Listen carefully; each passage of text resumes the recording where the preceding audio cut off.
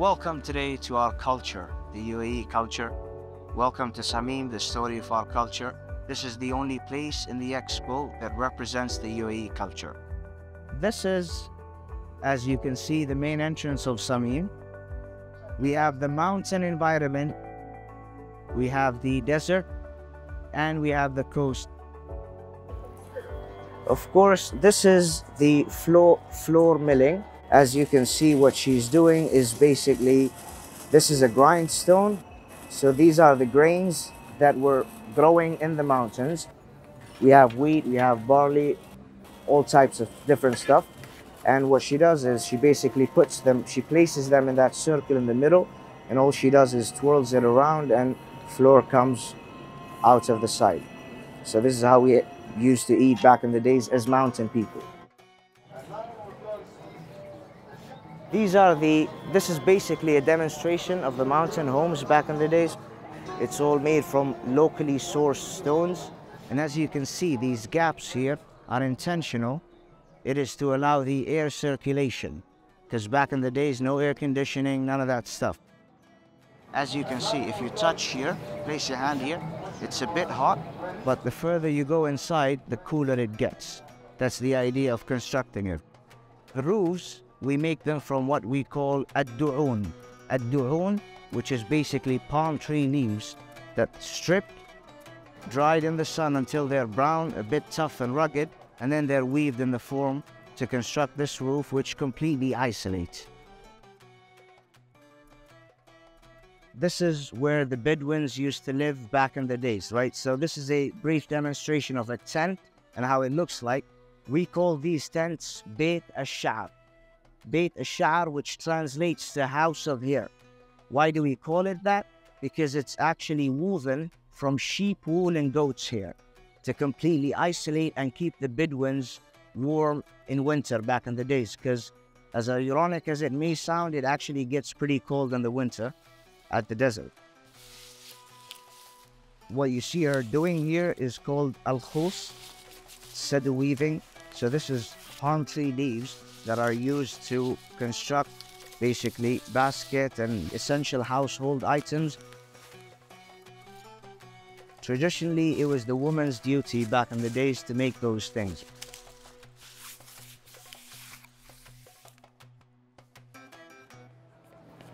We are here right now in front of the ship, the dough that we call as-sam'a, right? So this is basically a brief demonstration.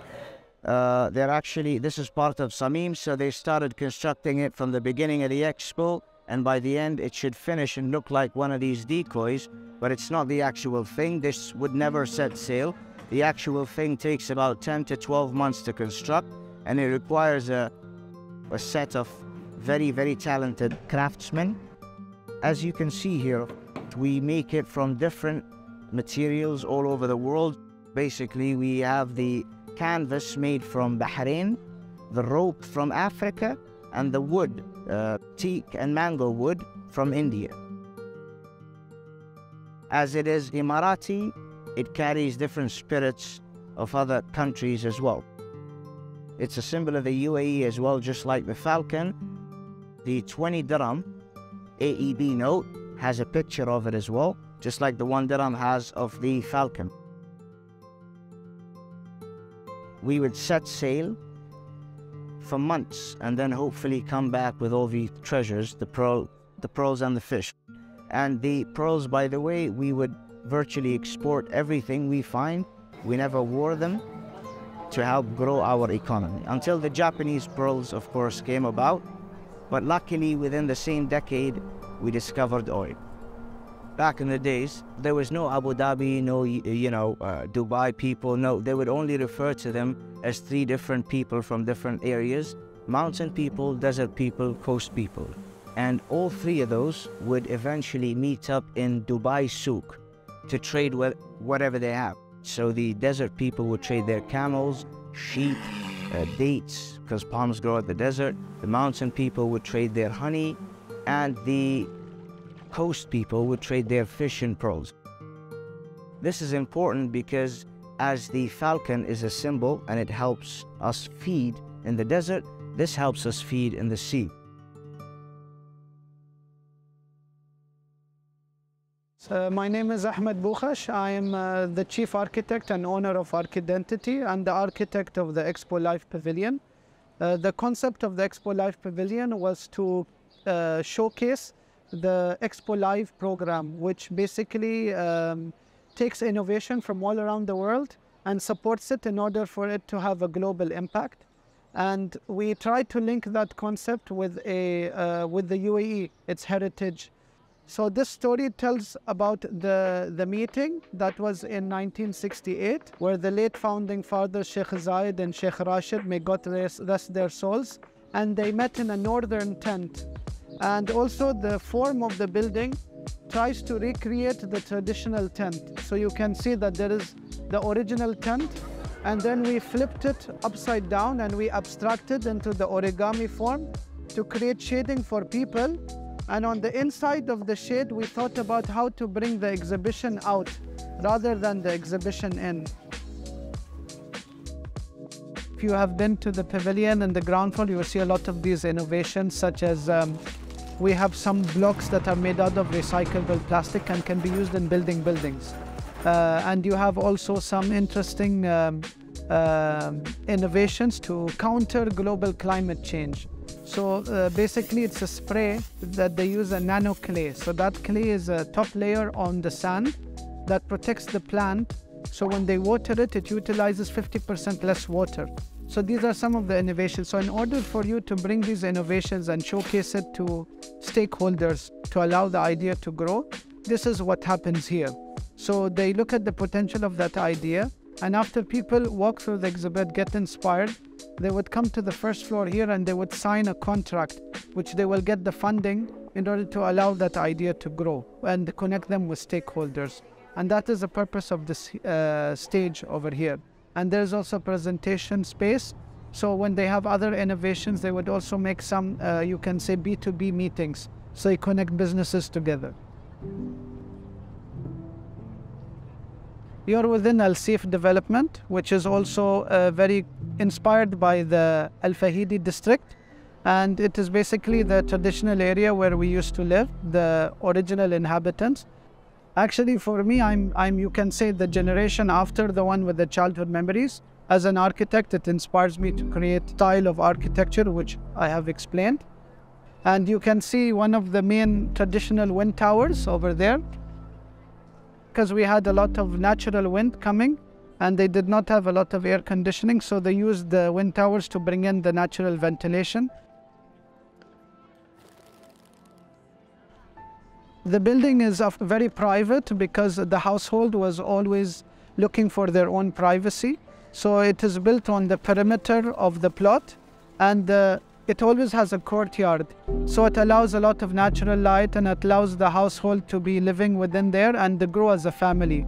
So they used to build part of the outside with the wall, but then as the family grew, they added inside, and it started growing and growing from within the plot. And of course, it always has a courtyard.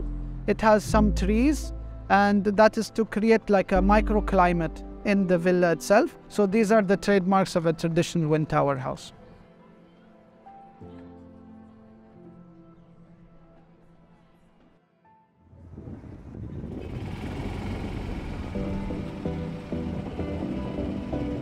So I'm Dr. Robert Platt. I'm an architect and I'm an urban planner, and I'm the Vice President for Visitor Experience for Expo 2020. I started with the Expo team in 2015 when we were just working on the master planning. So I was involved in all in the management of the design process for the master planning and the public realm areas.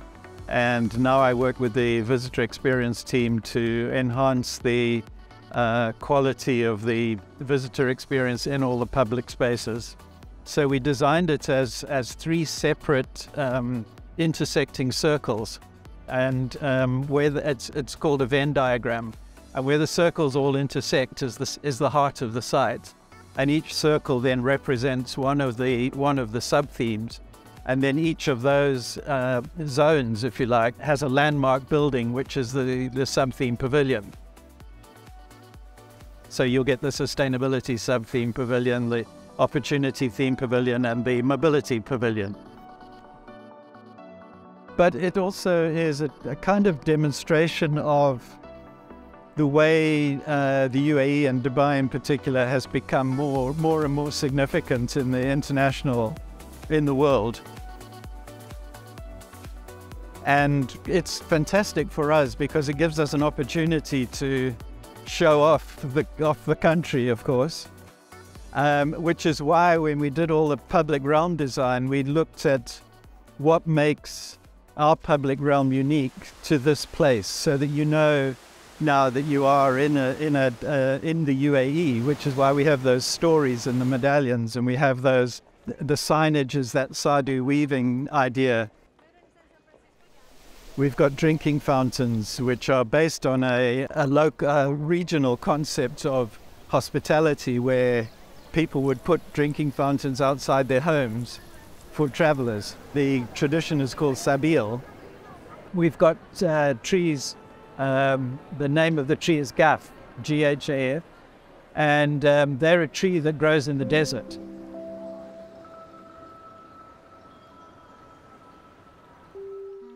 I'm the man who is behind all the plantation in Sidewide Expo. I believe this Gaf is the biggest Gaf tree ever transplanted in the UAE.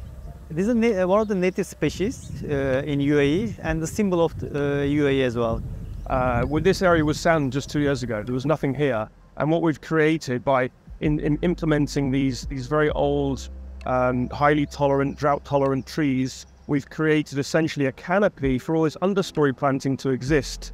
The selected, adaptive type species. And you can hear the birds. We're surrounded by all sorts of fauna and flora, and it's incredible. And this is essentially an example of bringing the desert and how it works. The ecosystem.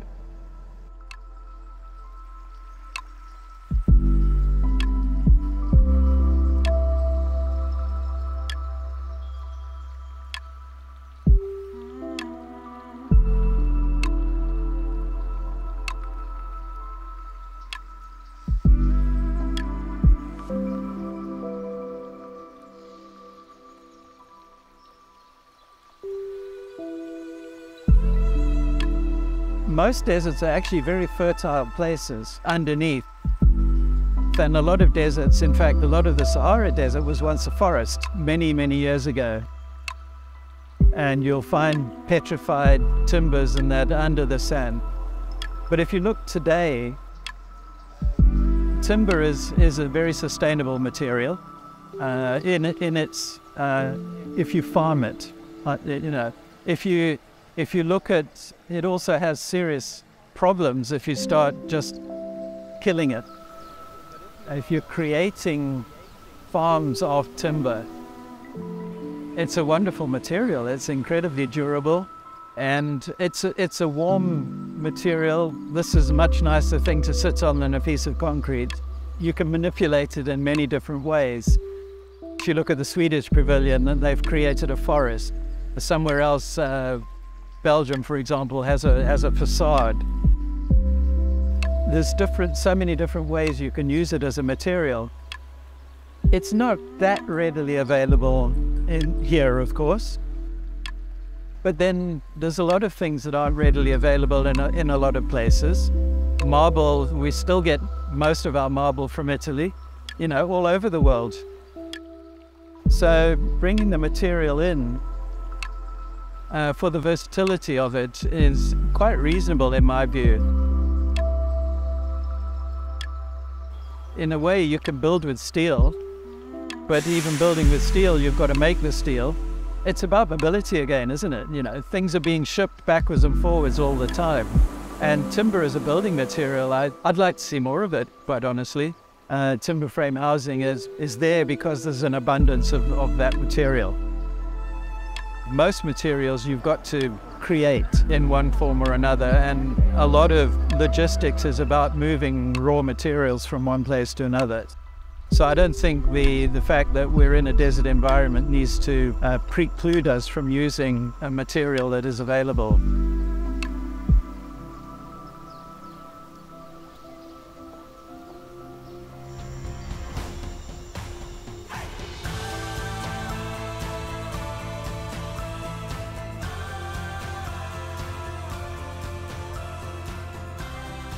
connecting minds, what does that mean, creating the future? It sounds good, but it almost sounds philosophical. Then we have a COVID pandemic. And suddenly that becomes really, really clear in my head, because what the world had to connect to meet that challenge. And by connecting, that connection will remain and will get stronger. And therefore, you move into the future with much stronger ties. And when people talk about connecting minds, but all of that innovation, all of the technology, all the data should be about supporting the future of the planet. Actually, you know, we're sad and happy at the same time. Sad that it's gone, of course, and happy that we learned a lot of lessons. And for us, we don't stop. As architects, we have continuous projects going on. And keep in mind that the pavilion we have designed, which is the Expo Life Pavilion, was created to carry over the DNA of Expo 2020 into a new entity, which is Expo Live initiative. We were speaking just a few days ago, one of the directors for Osaka Expo was talking about how they want to continue that idea of connecting minds, because they just feel that it's so relevant and becoming more and more relevant as the days go on. It's always about people. If you think in sustainability terms, it's about all living things. It's basically not just people. It shouldn't be human-centric. It should be about the planet, actually. And we are one inhabitant of the planet. So we started talking more and more about the future of the planet rather than the future of human beings, because we're cohabiting with so many other things.